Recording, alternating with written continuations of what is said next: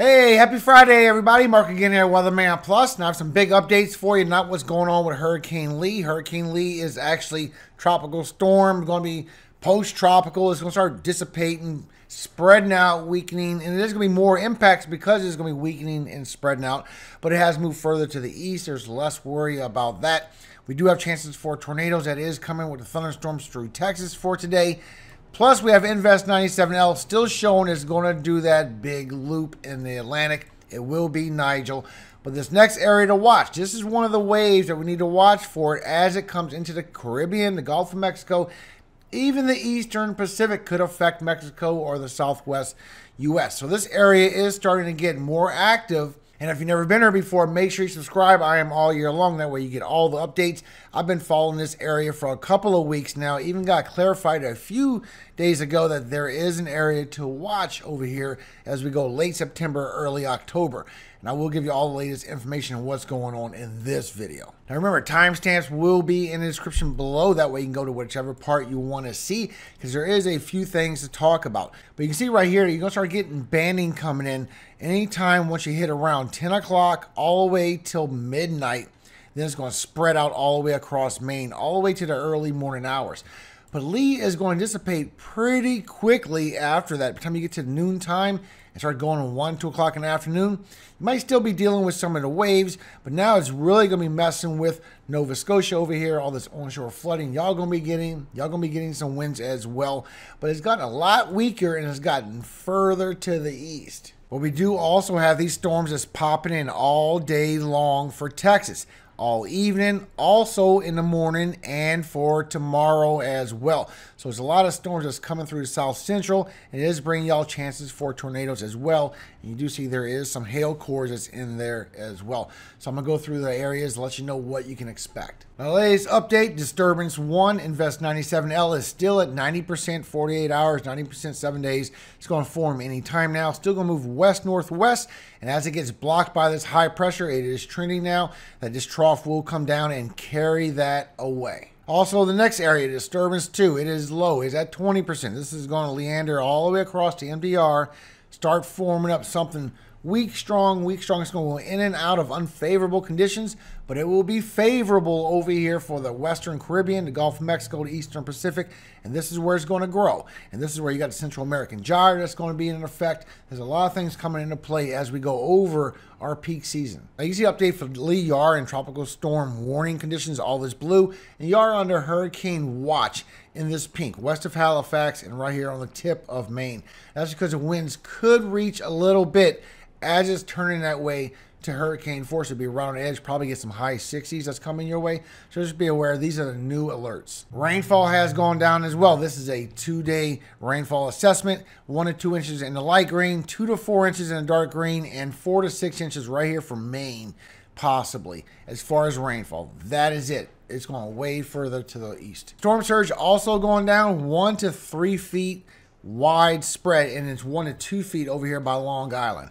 So it's going way down even by Cape Cod where they expected 2 to 4 feet. It's going down to 1 to 3 feet. But so far it's showing that's about what it's going to be. Showing a lot of 50 miles per hour wind gusts, picking up towards 60 in the edge of western of Halifax, getting into the 70s, but a lot of 60s, and maybe the edge of Cape Cod, maybe getting towards 70s on your wind gusts. That is about it. According to the Euro, GFS takes it a little bit stronger, a little bit further to the north, but weaker over here for Cape Cod, but it takes high 60s over here for the edge of Maine. So I would take both of them together as high 60s all the way around, even chances for 70s just like they have it. They have the hurricane watch in this area, hurricane watch in this region, and that's where the high 60s to maybe the 70s look like it will be. Plus our next area to watch, still showing from September 27th through October 3rd. Euro still showing it will be October. GFS is showing it's going to be late September, about to go into October, and Euro is showing it could be in the Eastern Pacific. GFS, of course, showing is coming right at us. So it could be anywhere in the Western Caribbean, into the Gulf, going to the Bay of Campeche, also into the Eastern Pacific around this time. Now this is all normal. Usually in September we will get them coming in from the MDR and swinging around just like we see with Invest 97L, which is going to do. Also we get them into the Western Caribbean, going into our Gulf, which could easily go to the west or swing around towards the southeast and come out through the northeast.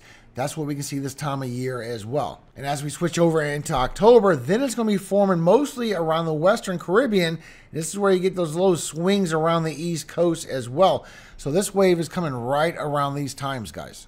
And we're literally going right over the peak of our season, right at September 10th. Remember, we're going all the way till November. We do have another strong point coming at the end of September, also at the end of October. And that is 2 moments when we have something strong anomalies coming according to our velocity anomaly. So you can see the latest update according to the GFS that we're going to start coming into favorable conditions, a lot of lift going into the atmosphere, and you can see especially for the Western Caribbean, mostly the Gulf of Mexico, and a little bit of the Bay of Campeche, and a little bit of the Eastern Pacific as well.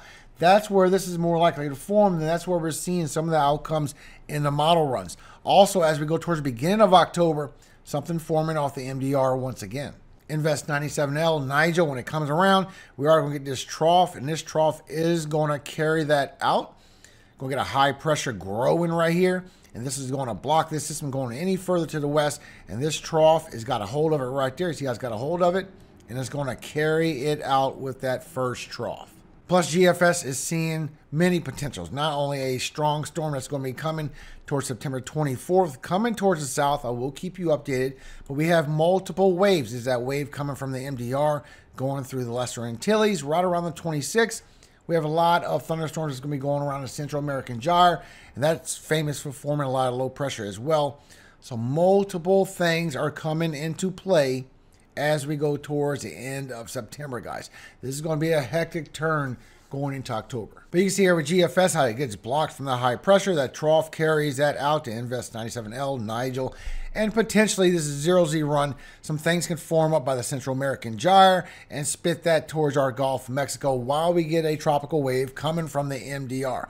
So there's a lot of convection, there's a lot of lift, there's a lot of favorable environment that we're going into as we go towards the end of September, beginning of October. Take these with a grain of salt. It's too far to know where this system is going to form yet, but anywhere in this region will be favorable for lift. And you can see the difference with the 6Z run. It's just all kind of different scenarios. You got some kind of wave going into the Eastern Pacific. You got that wave coming off the MDR, staying kind of weak because it's fighting unfavorable conditions. And it gets favorable once it gets into our Caribbean. It starts forming up something possibly by Puerto Rico, maybe staying weak by the Bahamas, coming into our Gulf, maybe something into the Eastern Pacific.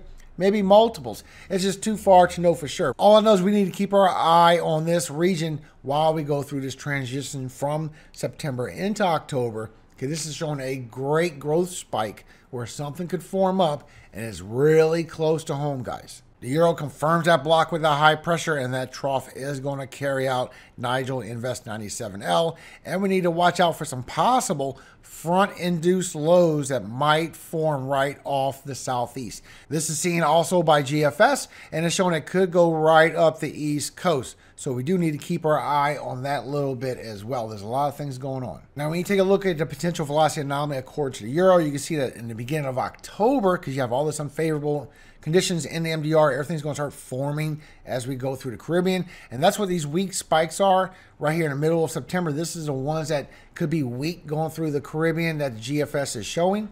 But Euro is showing the strongest one will be maybe in the Eastern Pacific in the beginning of October. Then maybe something strong coming in our region, Gulf, Western Caribbean, at the 20s, towards the end of October. So it is showing what GFS is seeing right here as weak and confirming that that will be something weak. Something strong will be in the beginning of October. This will be in the Eastern Pacific, according to the Euro. But we have something strong coming towards the Gulf, the Western Caribbean, right here towards October 20th. Then maybe another one, Eastern Pacific after that. So we do have a couple of chances of things coming in our region, getting stronger and stronger, guys. Now let's keep in mind there is some severe weather, guys. So we do have chances for hail today and some chances for wind, but we also got chances for tornadoes. We got 2%. So far, here's your cities and states at risk for today. But you can see here how nasty these storm cells are that is moving through. And I am showing some of them will pick up 50 and 60 miles per hour wind gusts. As you get to 6 p.m., it starts growing even more towards central and southern Texas. And as you go through 1 o'clock in the morning, it comes from the panhandle towards central Texas, northern and southern, Just a lot of y'all getting into a lot of storms. I know you need the rainfall. That's a good thing. And for tomorrow, you got to watch out for these storms along eastern Texas. But there's a lot of these storms going to pass through. It's going to bring you chances for tornadoes, damaging winds, even some flooding. So just be careful. And when you look at your helicity value, which shows you your strong updraft all the way to 5 o'clock tonight, strong chances for some hail to come through central Texas. Then as you go later tonight, coming through New Mexico into the panhandle of Texas, western Texas, overnight chances for hail through northern and southern Texas, even New Mexico. A lot of storms coming tonight, overnight, and for tomorrow morning. And the damage in winds, they are showing to be around 50, 60 miles per hour wind gusts. Some of these showing a little bit of 70, but you always downgrade a little bit.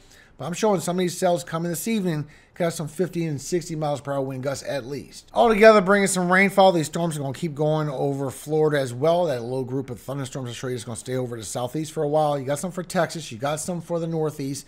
But you can see for Texas, it's not a whole bunch. You are getting some rainfall, but it's not a lot. All the way till Monday morning. Might get up to an inch around western and central Texas. The rest of y'all going to see a quarter to maybe a half an inch. Not a whole bunch. Florida, the panhandle from north and south, we'll see at least an inch. Southern Florida going to see up to 2 inches, so you're going to see the most. And for northeast, what you have going on for Lee is bringing a lot of rainfall. At least 2 to 3 inches towards Cape Cod region, also towards central to eastern Maine. Maybe 3 to 4. Right where that hurricane watch is showing right where the 4 inches could be. A lot of rainfall coming your way as well. But thank you so much for your time. God bless you and your families. Hope you have a great Friday out there. I don't know if I'm going to do an afternoon update today. It looks like Lee is going further and further to the east. The impacts pretty much are what they're going to be at this stage. Just be careful for power outages. I'm sure they'll get you on pretty quickly. They're already on standby waiting for it. So hopefully it won't be that bad. Just be careful. God bless you and your families. I do pray that y'all will be safe during this event. Now, we'll update you on what's going on later in the tropics because I'm still showing this is going to be some strong anomalies coming through our areas, guys. I just don't know if I need to do an update this afternoon or not. I don't think there'll be much change because it's still too far away on that. Besides, I have to go check on the house. I still haven't moved yet. For those that don't know, I'm a pretty humble guy. I live in a pretty poor section, which is just fine. But I need to get a safer place for my family. So I'm looking to move into a different location. So we're going to go check on a home this afternoon. So I don't know if I'm going to make it back in time to do a second video. But I will let you know. Thank you so much for your time, everybody. And I hope you do have a very blessed weekend. Now, before I go, I want to read to you Mark 11:22 through 26. And Jesus answering saith unto them, Have faith in God.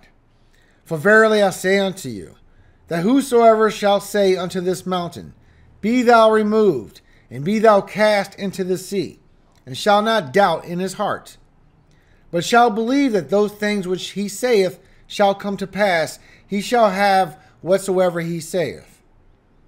Therefore I say unto you, what things soever ye desire when ye pray, believe that ye receive them, and ye shall have them. And when ye stand praying, forgive, and ye have aught against any, that your Father also which is in heaven may forgive you your trespasses. But if ye do not forgive, neither will your Father which is in heaven forgive your trespasses. Amen. Remember, guys, always forgive. I understand it's hard to forget, but always forgive. Just have peace in your life. It will bring peace to you. Don't worry about trying to bring peace to these people. You pray for them or whatever, but bring peace to yourself. Don't ever hold a grudge because it just messes with yourself. Bring peace to yourself and forgive. Let God handle it with others. You plant a seed, that's all you can do. Some people are there just to water it, but it don't always grow. Hope you have a very blessed day, everybody. Remember, all glory always goes to God, our Father in heaven, Yahweh. And I pray He always blesses you and keeps you safe every single day of your life, you and your family.